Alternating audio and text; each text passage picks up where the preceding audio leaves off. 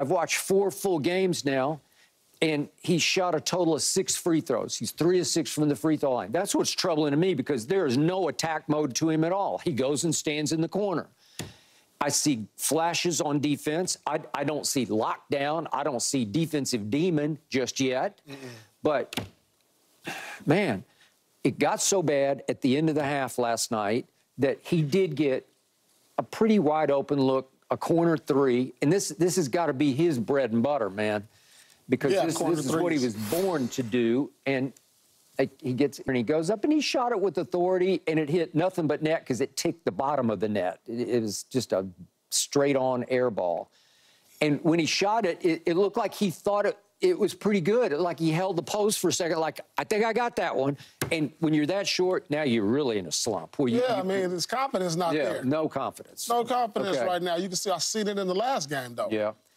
And then I was surprised they put him back in the game. He went back in with 5 minutes left in the game, and it was just straight garbage time. And fortunately for him, he got put in a situation where the clock was going 5, 4, 3, 2, 1, the shot clock. And so you just got to go. And if we could see the shot he made, it got contested. It was a good shot because the kid got up in him.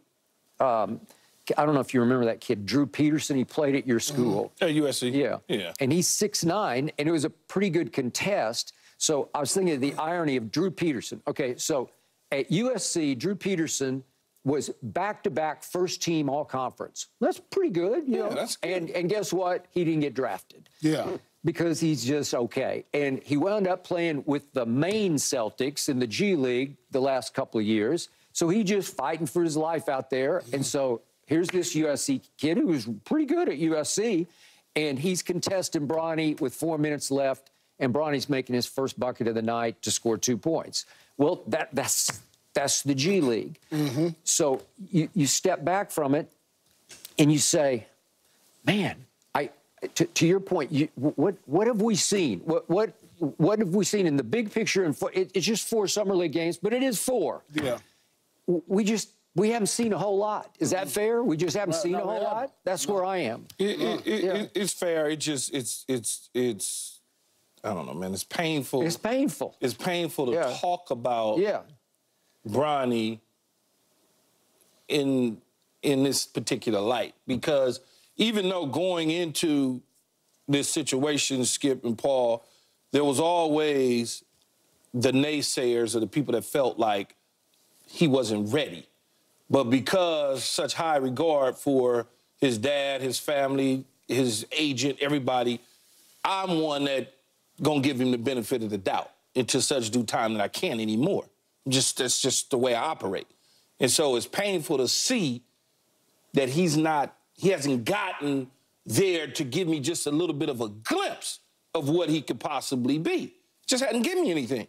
When I'm looking at air balls being shot, but then the initial press conference, I got Rob Pelinka selling me on something about D and 3 and D, and I got J.J. Redick, and I'm like, okay, well, they're there, they see it up close in person, but then all I do is see what I saw a while ago. It makes me, it's just like, what else am I gonna say? I agree. So back to Jaylen Brown's tweet. It had 2 key words in it. Bronny has the tools around him to succeed, not the tools to succeed. If you just said tools to succeed, I'd say, okay. Yeah, around him to succeed. Tools around him to succeed. But I've been saying that, though, Skip. And that's a fact. I said it. Let's see, and I know what Paul is saying, but let's see if I can get 4 Paul Pierces on the court with him. There you go. And not these Skip Baylesses and Keishons. Hey, if you get 4 Paul Pierces on the court with him, he's not touching the ball. No, you know what I'm saying. I'm talking about top dudes that played all-star NBA guys is what I'm talking about. Let's see what he looks like in training camp preseason with the big dogs, not a bunch of guys that's going back overseas into the G League, possibly, and other teams. Let's see what he looks like with the Lakers. I think for him, he needs to be on the ball. I mean, he's the smallest guy out there. I mean, I was telling you, when I watched the game, I was like, man, he the smallest guy on the court. He got to be able to bring the ball up. You know what I'm saying? If you're asking him the pressure on defense, he got to be able to initiate the offense. Now, I'm not asking him to be this great playmaker, which he's not. You know what I'm saying? Look at, for example, Pat Beverly.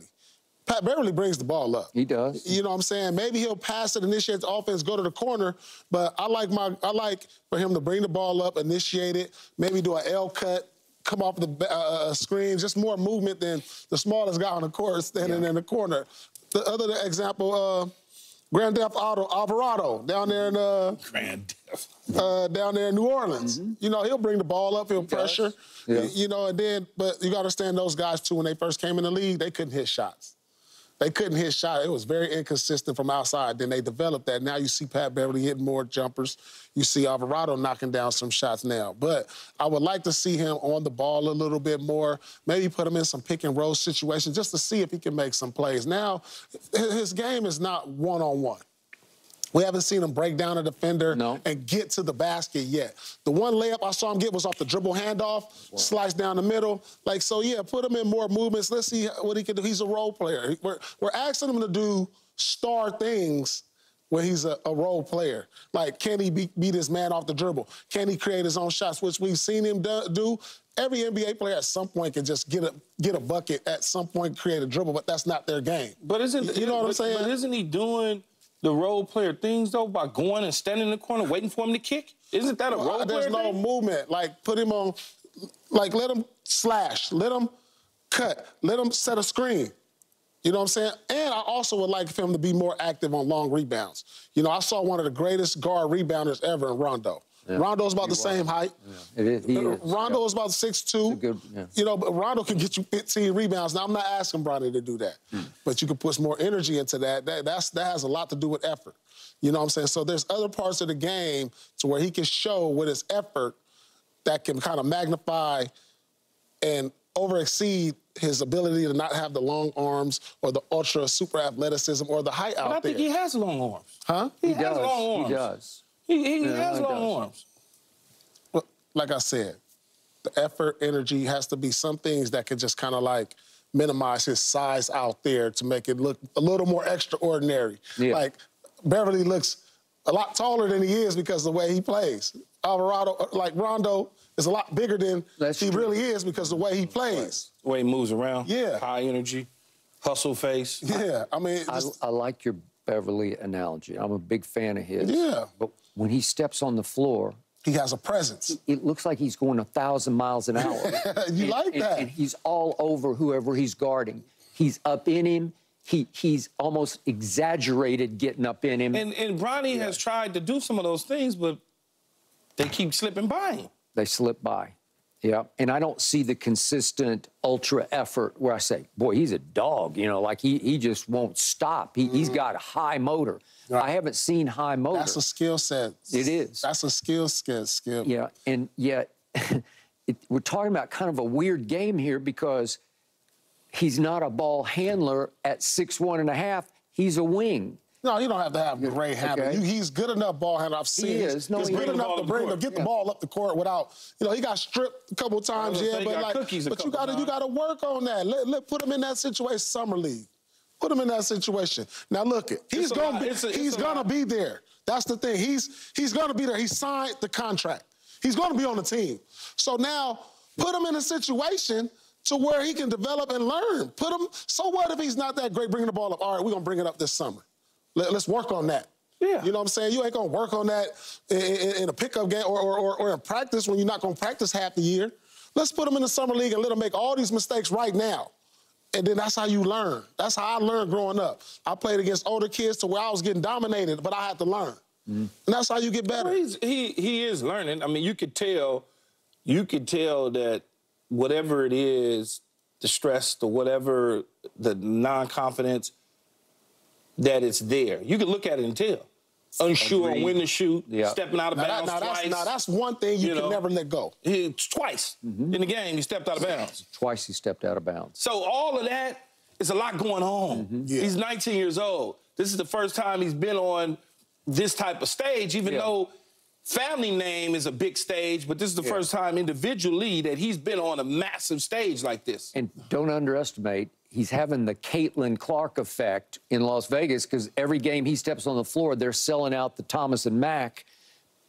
mainly because, well, he's the biggest draw in the summer Well, that's the league. only I don't game. even know who else Skip, that's in the the only. draft. That's the only game I'm watching. Summer. Yeah, exactly. It's the only one. I didn't even watch. I'm not even watching no other games. I tried to watch the Portland game, couldn't really get into it, the game before. Yeah. I was like, not interested. I checked out the Hawks because they took that Reese Sachet with the first pick, and I wanted to see him. Oh, yeah, I saw the number 1 and 2 picks match You know up. what? They matched up, and they both looked pretty good. Yeah, they look decent. But in summer league, you just look for flashes. Yeah. And with Reese Sachet, I'm saying, he did that, and he did, because he went right up from 3 and Right away. ripped a couple, and you're like, okay, I got it. Yeah, that's all I. Yeah, you and wanna then see I'm that. good. Then I don't even need to watch him again. Right. Right. All right. Well, enough of that. We'll get back to Bronny in just a moment here. Hard to talk about. Need to see more.